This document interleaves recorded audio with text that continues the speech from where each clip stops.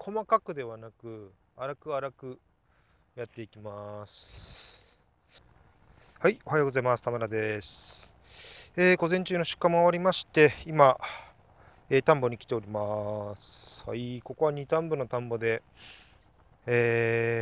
岩手亀の1号を栽培していた田んぼになります。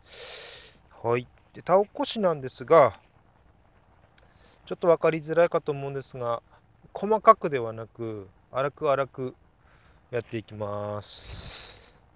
なぜかというと、大きい塊にして、こういうふうにですね、こういうような感じで大きい塊にして、乾燥しやすいように、土を塊で起こします。で耕す深さですが、5センチ、10センチぐらいですね。ちょっとすみません。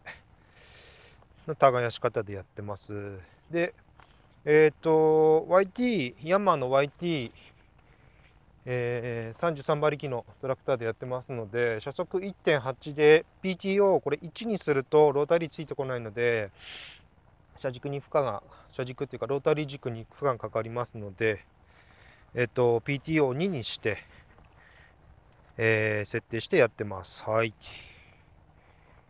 だいたい2ターン部で1時間ぐらいかかるかなと思います。はい。